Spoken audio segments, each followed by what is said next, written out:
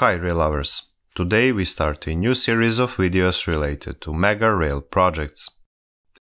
In this series we will try to present and discuss some railway engineering masterpieces regardless of whether they have been completed or are still undergoing. Our today's topic is one of the greatest engineering feats Turkey has ever attempted to realize: the Marmaray Project. By the way, if you like our content, don't forget to subscribe to Railways Explained and turn on notification bell in case you want to receive notifications when we publish our future videos.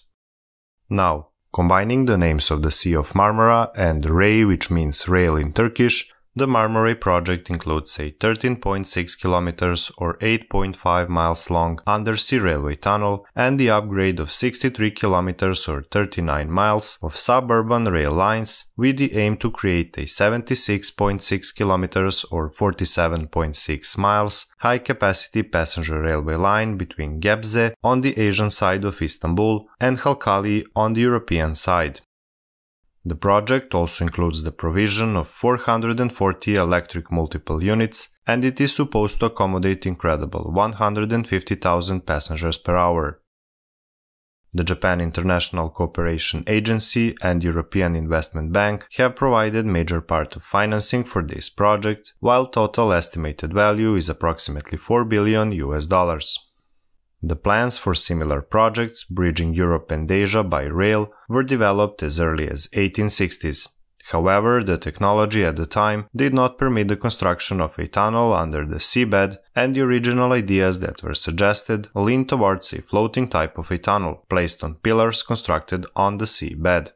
Several ideas were discussed and modified over the decades as technology continued to evolve and became able to accommodate more complex designs. Finally, a comprehensive feasibility study carried out in 1987 showed that a railway mass transit connection from west to east of Istanbul under the Istanbul Strait is actually feasible and also cost-effective.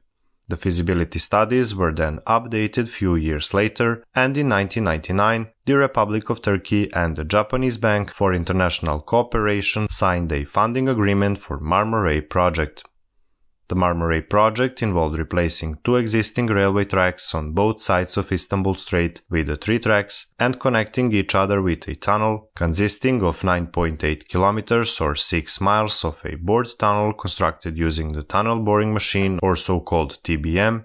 Then there is a 2.4 kilometers or 1.5 miles long section built using the cut and cover method, and a 1.4 kilometers or 0.87 mile section built as immersed tube tunnel. Also, this tunnel is the deepest immersed tunnel in the world, with the deepest point being approximately 60 meters or 196 feet below the sea level. In addition, this amazing transport project included the construction of 3 new underground stations, but also the reconstruction of 37 surface stations, 165 bridges, 63 culverts, yards, workshops, maintenance facilities, an operations control center, completely new electrical and mechanical systems, and the mentioned procurement of 440 units of modern rolling stock. We will now put our focus to 13.6 kilometers long railway tunnel. It consists of the two single-track tunnels with the 3 underground railway stations: Yenikapi, Sirkeci, and Uskudar. Commuter service was first introduced only from Ayrılık Çeşmesi station on the Asian side to Kazlı Çeşme station on the European, stopping only at 3 underground stations along the way. However, the service now covers the complete line from Gebze to Halkalı. The construction of the Undersea tunnel began in 2004. It was carried out by Turkish-Japanese consortium led by Taisei Corporation, with the total value of works being approximately $2.8 billion. The Marmaray Tunnel was completed on September 2008, with a formal ceremony to mark the completion held on the next month. Let's say a few words about the technology of construction itself. Most of the tunnel was constructed using so-called shield tunneling method. As soon as engineers started excavation, the considerable amounts of water and solids started flowing into excavation pit. To solve this issue, the decision has been made by the engineers to use a temporary sealing technique of ground freezing in order to get the tunnel boring machine with a diameter of almost 8 meters or 26 feet safely to the target position in the pit. Liquid nitrogen was then introduced in drill holes around the area of the tunnel boring machine. The diaphragm wall in the pit was dismantled and a steel structure filled with concrete was installed as the entranceway.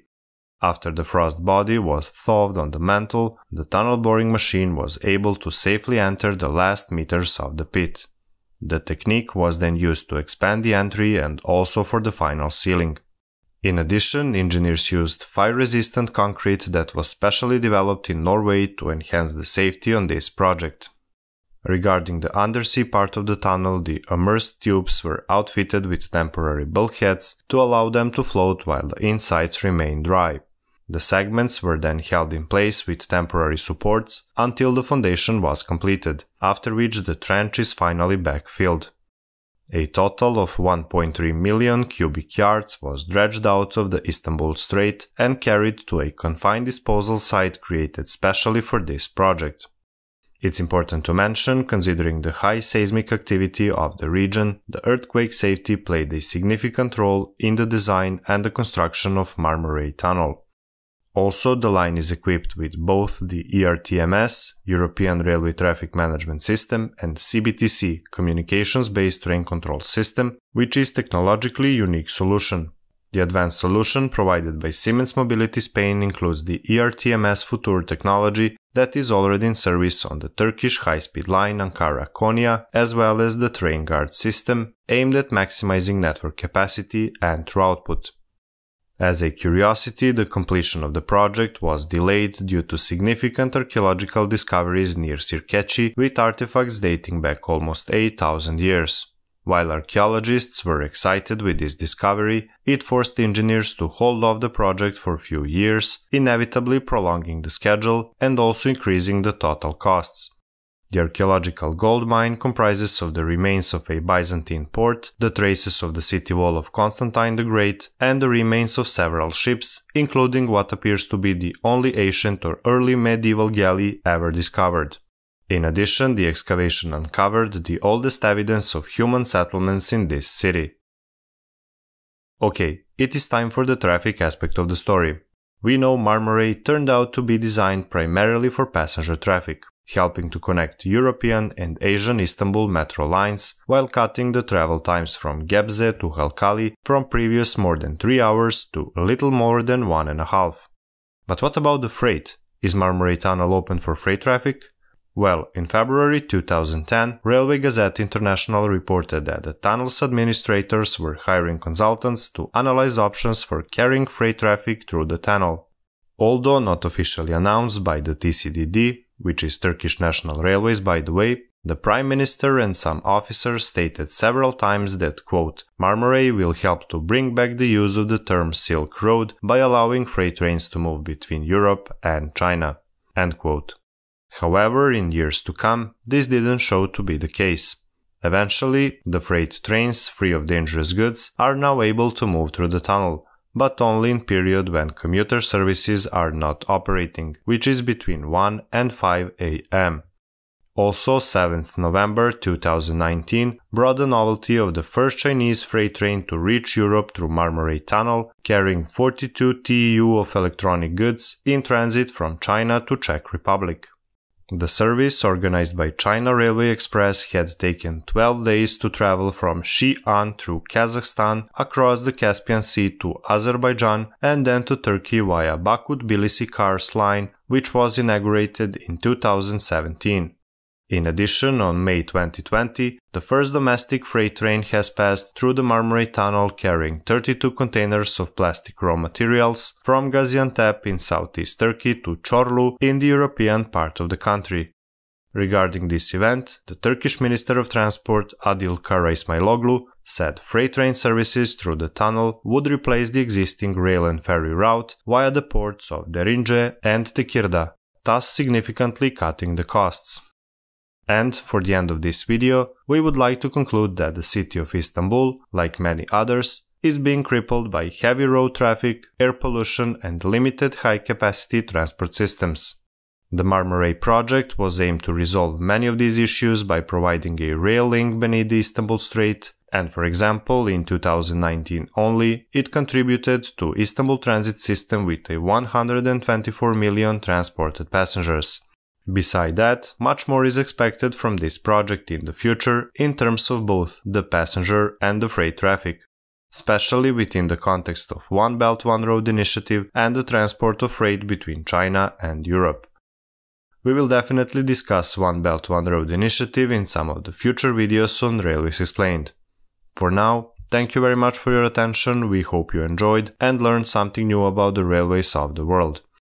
Don't forget to like this video, and for more interesting railway stories, make sure to subscribe to our channel. Goodbye.